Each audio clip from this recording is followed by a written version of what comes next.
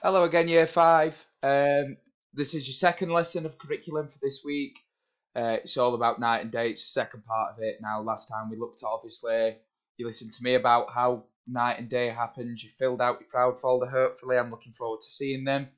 You watched a couple of videos, really to find out bits and bobs about why they're so important, why it happens, and so on.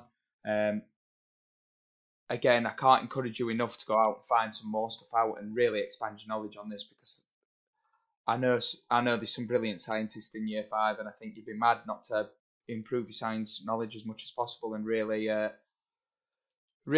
try hard to expand it and make yourself even more knowledgeable. So, I want you to think about this. I want you to think about this question. I'm not sure why it's gone out of there, but it says, how can shadows tell us about night and day? I want you to think about when you see shadows. Do you ever see shadows when it's really dark? Is there any points when it's light that you don't see them?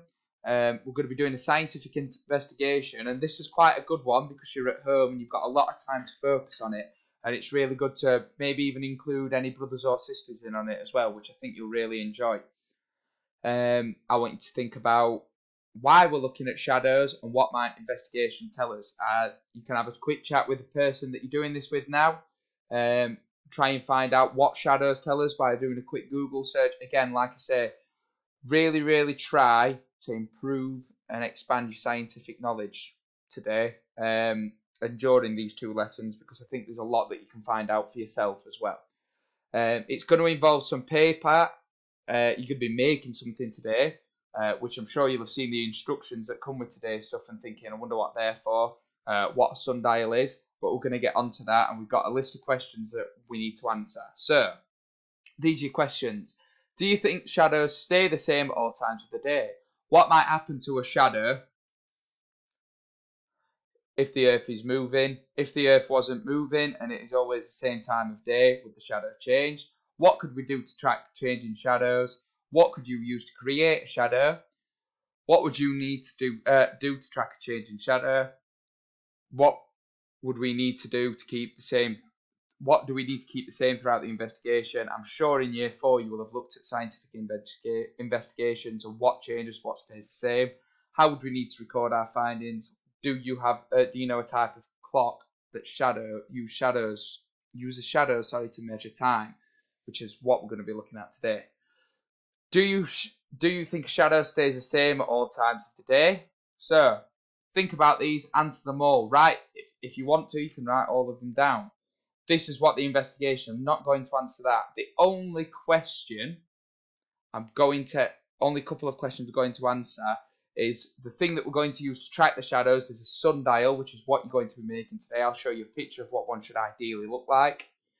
I'm also going to answer the one thing that we need to keep the same throughout the investigation. If you want to pause the video here and quickly answer it and then see if you get it right, that's fine. So I'll give you a couple of seconds. Right, the thing that you need to keep the same is the position of the sundial.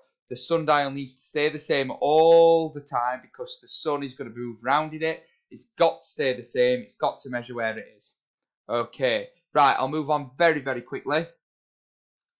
This is the next one. I'll just put that into frame properly. So, today we are going to construct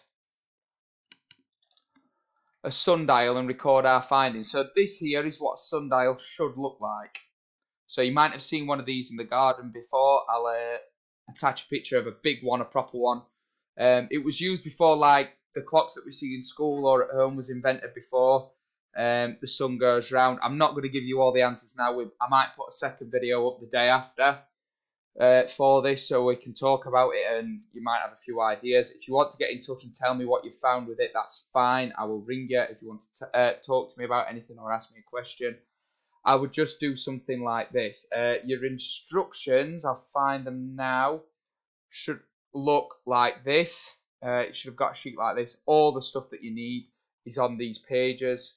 I've even done this. It'll be bigger on yours. I'm not sure why it's been cut out of frame on this. But you've even got something like this to place it on. So you've got stuff to do.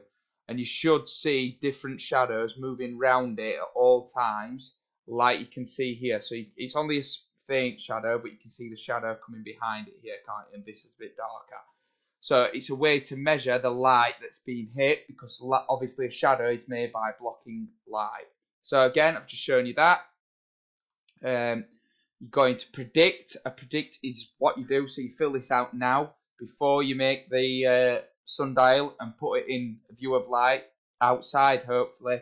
Hopefully the weather's okay. I mean, at the time that I'm recording this, it's fairly dark outside. Hopefully we get a bit of sunshine so you can see the shadows really easy. Are you just going to monitor how the shadow, like the one that we see there, and on there it's a bit easier to see, how that moves during the day, how it changes shape, where it moves to?